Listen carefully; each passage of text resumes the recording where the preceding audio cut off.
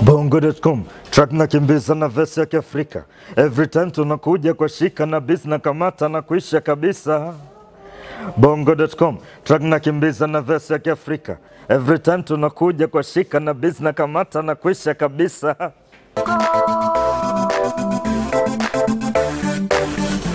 Nashukuru sana leo kuwepo kwenye Global TV na shukrani zangu zote ziende kwenye management ya Global Publisher kwa kazi nzuri ambayo wanaifanya na support nzuri wanaoitoa katika jamii na katika sanaa kwa ujumla.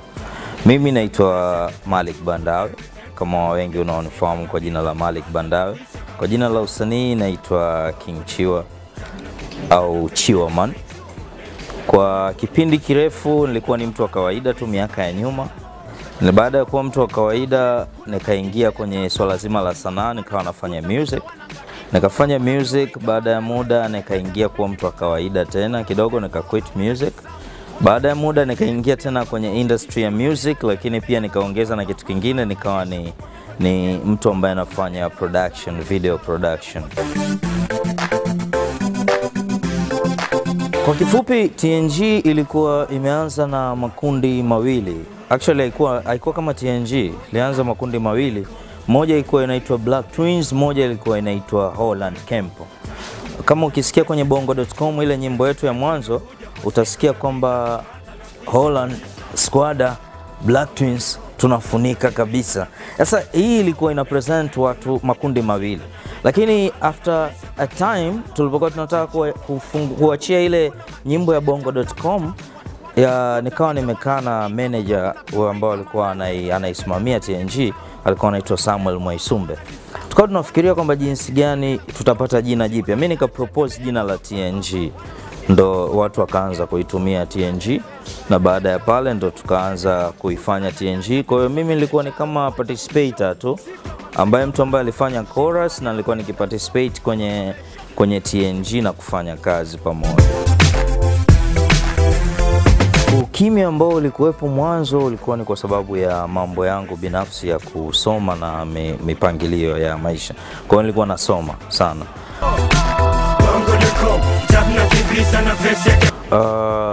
Ngoma ambazo tuliwahi kufanya kama TNG, tulifanya Bongo.com, tulikuja tukafanya Like That, tulifanya Fiesta Party. Lakini moja ambayo ilikuwa imeshika headline, imemake headline, ilikuwa ni Bongo. Tunakuja kwa shika na bila kamata na kuisha kabisa. Bongo.com, tabna kibisa na verse ya Kiafrika. Every time tunakuja kwa shika na bila kamata na kuisha kabisa. Hindo Bongo twaishi kimichongo, life mchaka ndivyo tome kipingo. Tunaishi kwenye. Huo ni ukweli kwamba tuko katika swala zima la equipment, tuko rough kidogo, si waangalifu sana, lakini hili naona linasindikizwa na ile watu kutaka kuwahi. Unajua, ukiangalia ukiuliza kwamba nini kitu kimemuingiza mtu kwenye filamu, mara nyingi utakuta ni njaa. Unaelewa? Kwa hiyo sasa njaa is a main idea. Kwa hiyo endapo mtu atakuwa amekuwa offered, labda wiki ijayo ukiniletea kazi nitakupa milioni, akifikiria ile njaa alokuwa nayo na tatizo alokuwa nayo, current situation yake, anaona afanye, anaona makosa, sio kama haoni makosa, anayaona, lakini sasa kutokana na maisha yake na mazingira yake halisi yanakuwa yanampelekea kufanya maamuzi ambayo hayawezi kukuza au yanadumaza sana ya filamu. Hiki ni kitu ambacho kidogo watu wengi watakuwa wakijui, lakini nitaweza kukiongea kidogo kwa kifupi. Swala lilitokea ni kwamba mimi actually nilikuwa napata ugumu kufanya music yangu, na ilikuwa internally napata ugumu kufanya music kimawazo. Unajua music inahitaji akili, inahitaji yani utulie na uweze kufanya, na inahitaji support. Kwa hiyo wakati nilikuwa nikipata ugumu wa kufanya music, nikahisi labda nikimfanya yeye participate in my music, anaweza akawa interested. Yani akiwa anashiriki kwenye namna moja au nyingine, kwa sababu it's she was feeling insecure, tuseme kwamba mimi doing my music something ambayo naijua mimi mwenyewe ye haijui, unaelewa, in that area haifahamu vizuri. Kwa hiyo sasa alikuwa ana feel insecure na mimi nikawa napata ugumu kufanya music.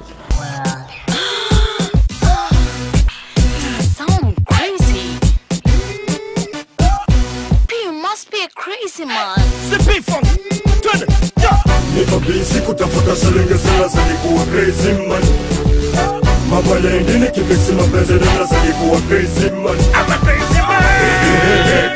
Still nasa nikuwa crazy man. Mimi nasema kwamba kifupi, kama mtu akiwa kama star ni kifupi ndani anakuwa ni mtu wa kawaida tu kama anavyosema, lakini akitoka nje waga anaangalia image yake nje inakuwa how is it presented. Kwa hiyo sasa, na kitu kingine katika swala hilo la image, you should be ready kumsupport katika kila njia ili kutengeneza image yake.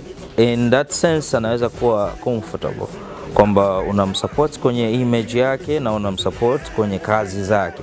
Hivi ni vitu viwili, kazi yake na image yake. Hivi vyote vinatakiwa vitoke katika ubora wake. Kwa hiyo ukimsupport hiyo, unakuta kwamba yeye anaweza kuwa comfortable zaidi kikazi. Lakini kindani ni mapenzi kama ya kawaida, kama mapenzi unaona ya mtu mwingine yoyote. Ongeza juhudi zilishania. Anasa ni moja ya vitu vya kuangalia. Niko changamoto kubwa ambayo utakuwa nayo kuwa na celebrity ni uvumilivu. Tukiwa mvumilivu sana, moyo wako unaweza kuchukua vitu, kwa sababu kuna vitu vina happen kwa ghafla sana, na vikitokea kwa ghafla sana, kama uwezi kuchukua vitu, unaweza ukajikuta vile vitu viko nje ghafla sana. The moment you realize kwamba umefanya a big mistake, inakuwa tayari ile kazi uliokuwa umeifanya kwa muda wote umeshaiharibu. That's what happened.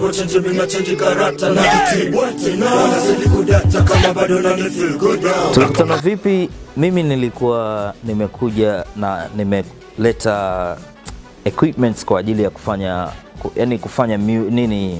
films, kushuti filamu. Kwa hiyo nikaanza kushuti filamu za watu tofauti. Nikashuti filamu ya mtu mmoja anaitwa Mtunisi, nikashuti filamu ya mtu mmoja anaitwa Chekbudi. Sasa wakati nimemaliza filamu ya Chekbudi, nikaanza kufanya filamu ya Rozi. Kwa hiyo katika kipindi kile wakati nafanya naye filamu, alikuwa ni yeye pamoja na Irene Paul. Kwa hiyo kukatokea vitu fulani amazing hivi. Umeona, katokea vitu fulani amazing, vitu fulani interesting hivi ambayo mwanaume akiviona anafurahi, mwanamke akiviona anafurahi.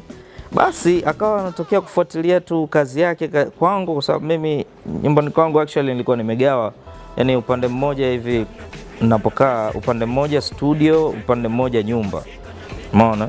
Kwa hiyo nikawa alikuja kufuatilia kazi yake, akawa anakaa pale. Kwa hiyo tukawa tunakaa mpaka saa 8 za usiku, saa 7, saa 9, saa nyingine unamsindikiza nyumbani. Basi tukasindikizana mpaka tukasindikizana miaka 4 baadaye. Kesha kiubishi sema imeliboa, imepewa jina ya itota kiurima. Kilichotokea cha kwanza mimi na Rozi tulikuwa kwenye mahusiano ya kawaida, lakini after that tukawa mahusiano kwamba tuna mtoto. Hicho ni kitu kizuri ambacho kimetokea kwangu.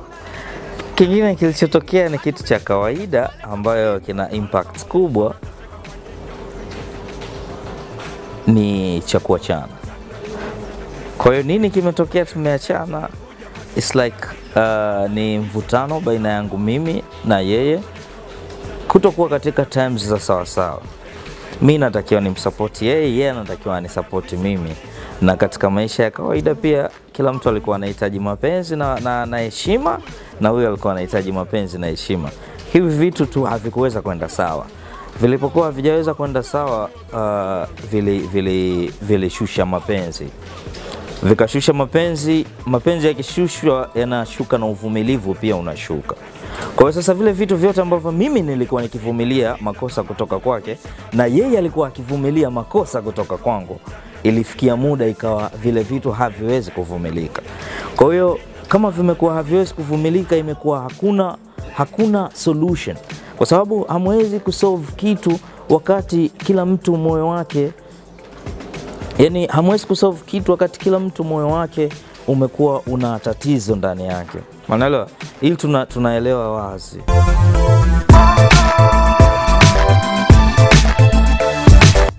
Kuwa kwenye mahusiano hayo ni changamoto kubwa sana. Kwa sababu unajua siku zote wenyewe wanasema kwamba mapenzi ni ya watu wawili, hayaingiliwi. Lakini endapo unapokuwa celebrity au unapoishi na celebrity, hilo swala la kutokuingiliwa unalifuta kabisa, halipo. Umeelewa? Kwa hiyo unakuta unaingiliwa, unataka utaki. Umeelewa vizuri? Kwa hiyo sasa handling yake, jiulize, mtu wa kawaida ana mapenzi yake tu nyumbani, lakini anampa stress. Hana, yani mshauri utakuta ni mjomba tu mmoja anapiga kelele, wewe mjomba yuko peke yake. Umeelewa? Au kuna kijidada tu kijiwifi kinapiga kelele, yani kiko peke yake, lakini kinaweza kutamba, yani kikasumbua katika huo uhusiano. Umeelewa? Lakini angalia sasa katika ukubwa wake sasa, when you are a celebrity, how many people wanaongea? Vitu vingapi wanaviongea? Handling yake ni kubwa, the pressure inakuwa kubwa sana. At the end of the day unaweza ukajikuta kwamba sometimes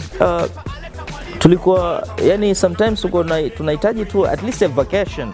Tunakaa sehemu, tunaenda kukaa sometimes mwezi mzima, just tusisikie kelele. Kana bidna kamata na kuisha kabisa.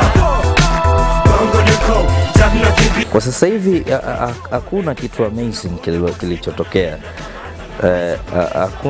Hakuna kile kitu ambacho kinaweza kunifanya mimi nikashtuka. Bado hakijatokea. Sijakutana nacho.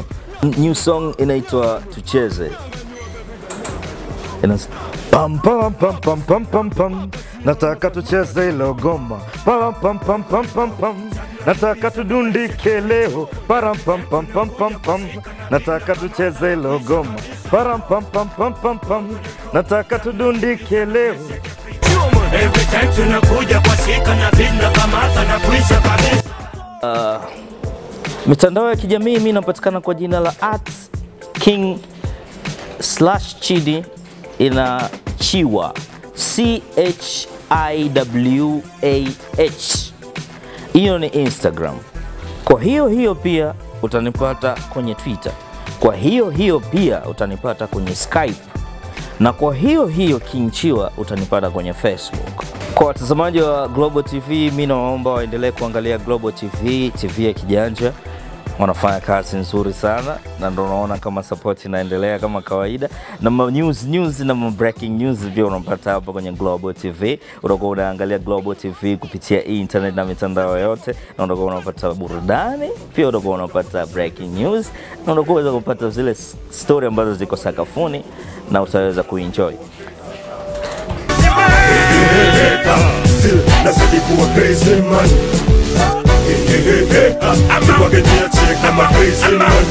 Strict mambo bado tari kutenza pita mbali shwari na tafakari hali na kuwa crazy man. Wacha nitafute takijani ni washe nizunguke huku na kule, niongeze mishe life boom kijana wa leo.